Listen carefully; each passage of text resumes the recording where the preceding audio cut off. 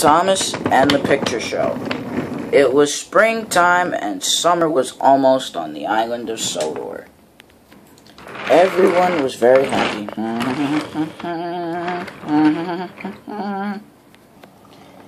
Every season, a photographer would arrive on the island of Sodor to photograph the engines for a seasonal catalog. Every season, all the engines should hope to get their picture taken in the catalog.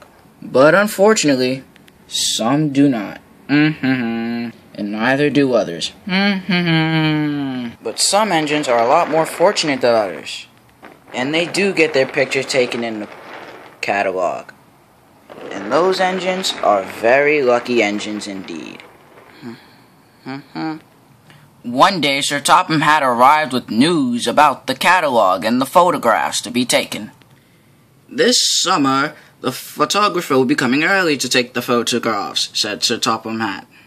You will all be repainted and you must all look your best and stay bright and shiny, James. The other engines laughed at Sir Topham Hatt's joke. You will each be all in separate pictures and we will all have one together. They will be in a display of photographs in a picture show. The picture show will be held at Homestead Hollow branch lines. And Thomas, I would like for you to pick up the photographer, and Henry to collect the camera. He has left the camera at Brandon Docks. You must head there right away. Yes, sir, said Henry. I will collect the camera with no trouble at all. I promise. That's a good engine. And Thomas, please don't forget to tell Toby I really hate that he doesn't sleep at Tidmouth anymore. Even though he doesn't sleep at Tidmouth, he is still a part of our team. There will be lots of other photographs of the other engines, so do be kind. Yes, sir, said Thomas. I can do that. Thomas steamed onto the turntable. He spun around quickly. He huffed away as quickly as he could. Thomas puffed through the stations looking for the photographer, while Henry was at Brandon Docks waiting for the camera to arrive. At last, Thomas met the photographer at the seaside.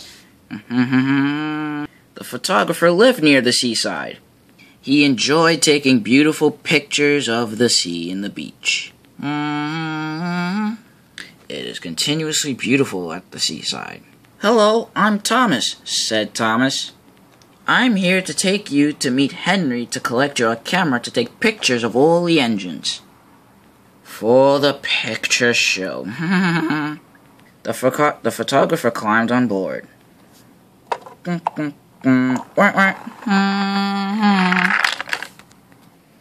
Henry was waiting at the junction with the camera when Thomas arrived.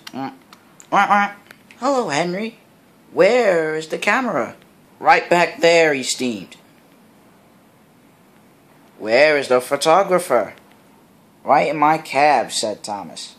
The photographer collected his camera.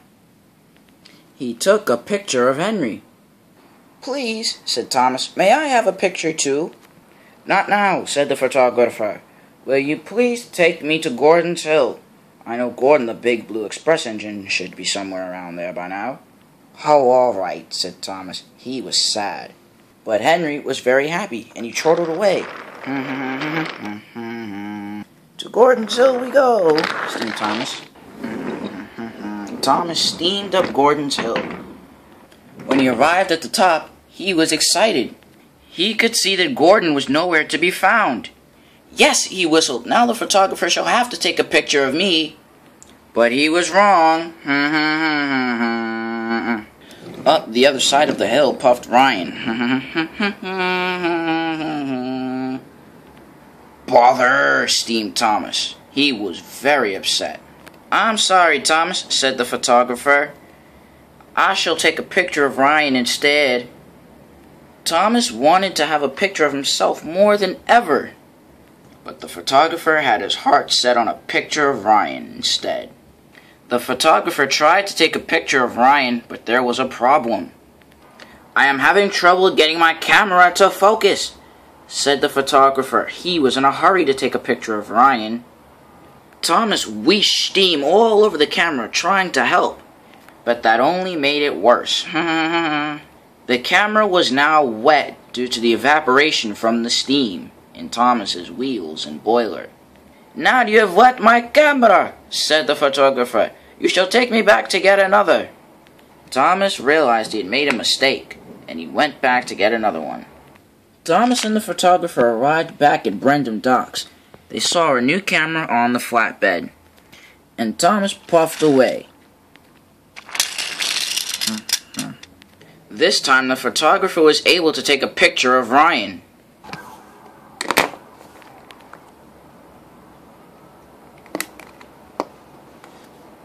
But only now Sir Topham Hatt was there. "Thomas, since you can clearly not be trusted to take the photographer around, Ryan will take the photographer, and you will take the children to the picture show. I hope you can handle that job instead," he scolded. "I'm sure I can, sir," said Thomas. So Thomas and Ryan swapped jobs, and Thomas puffed quickly away. "I won't let you down, sir," he steamed. "I most certainly hope not," boomed the fat controller. So Thomas puffed along with the children, but he had forgotten all about telling Toby. Thomas met up with Ryan and the photographers again, this time only at Hampstead Hollow Sheds. "All right now," said Ryan and the photographer. 1, 2, 3. The camera flashed, just as Thomas bumped into the photo. "Thomas, stay out of the photograph," said Ryan. "This isn't even your job," said Sophia. "Go away," said Giselle. "You aren't wanted here," said Elizabeth the steam engine. Thomas puffed off. "Fine," he said. At Hampstead Hollow Sheds, all the engines were there. They were looking spick and span, and not a spot of dust or dirtiness on them. "It was very hard to keep this clean," said James as he boasted to Gordon. "Such nonsense," steamed Gordon. Just then, Thomas arrived. Everyone else was waiting for him. Sir Topham Hatt was cross. "Where is Toby? You forgot to tell him. He's not here." Thomas gulped. "I'm sorry, sir. I forgot." "Then you had better go and find him," boomed Sir Topham Hatt. Thomas found Toby working in the yard. "Toby," he said, "we're taking pictures at Hampstead Hollow Sheds. You must be there right away." "All right," said Toby. "I'll be there soon." Thomas puffed in with Toby, and the photographer kindly showed off his photographs.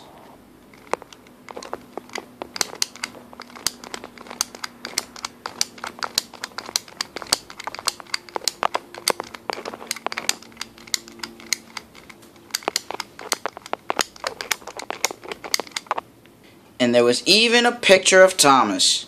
Silver Streak Thomas. And the photographer even took a picture of Sir Topham Hatt and his engines. And that night, Sir Topham Hatt and the other engines all laughed at their photo faces. Thomas was happiest of all.